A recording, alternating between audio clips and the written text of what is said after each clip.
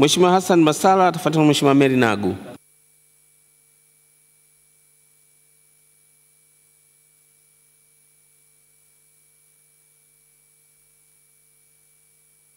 Mheshimiwa Mary Nagu pia. Karibu Mheshimiwa Dr. Mary Nagu.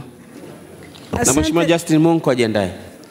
Mheshimiwa Mwenyekiti, nakushukuru sana kwa kunipa nafasi ya kuweza kuchangia kwenye wizara hii muhimu sana. Na vile vile niseme kwamba hii ni sekta ambayo inatoa chakula 100% kwa Watanzania na inatoa ajira kwa 65%.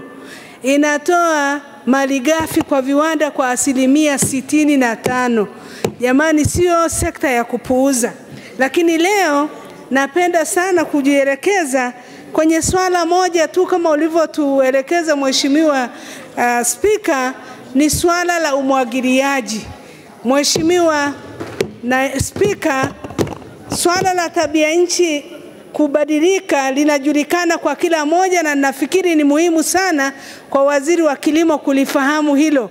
Bila kukabiliana na mabadiliko ya tabia nchi, hili swala la chakula, swala la kupata malighafi kwa viwanda, swala la ajira ya watu wengi na mambo mengine ambayo sitayasema sasa hivi litakuwa halina maana yoyote.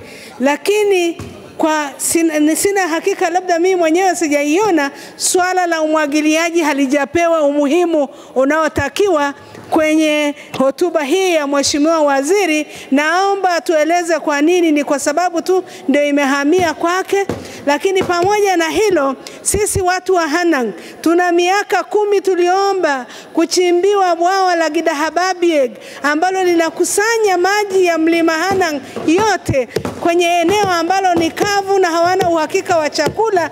Kwa nini hajaorodhesha miradi ambayo katika bajeti hii itapewa hela? Ningeweza kujua kama Gidahababieg ipo au haipo. Naomba sana na Mheshimiwa Waziri, wilaya ya Hanang ni moja ya wilaya ambayo ina udongo mzuri sana. Ndio wilaya ambayo inalima sana, lakini mvua sio ya uhakika. Kwa hiyo masuala ya mabwawa ni muhimu sana. Pamoja tunajua kwamba kuna upungufu kwenye maeneo mengine ya kilimo, lakini naomba leo niseme kwamba kama tunataka tutumie udongo huo mzuri wa Hanang na mkoa wa Manyara kwa ujumla, hatuna jambo lingine isipokuwa kukazania mabwawa ili watu wapate maji, lakini vile vile kilimo kipate maji na mifugo vile vile ipate maji.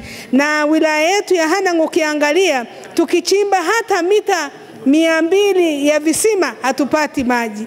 Na kwa kweli mabwawa yanayotakiwa ni makubwa.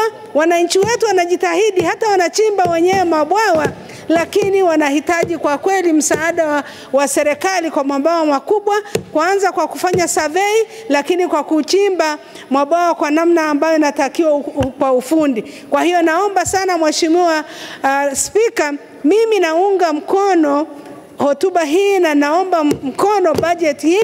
Na ukiangalia waziri katengeneza kitabu kizuri sana, lakini kitabu hiki basi kiweze kuwasilisha manufaa kwa wananchi. Na kwa mwaka huu kwa wilaya ya Hanang ni kujua kwamba bwawa la Gidahababieg litachimbwa na sisi tuweze kunufaika. Na Mwenyezi Mungu akubariki sana katika kazi yako hiyo mpya.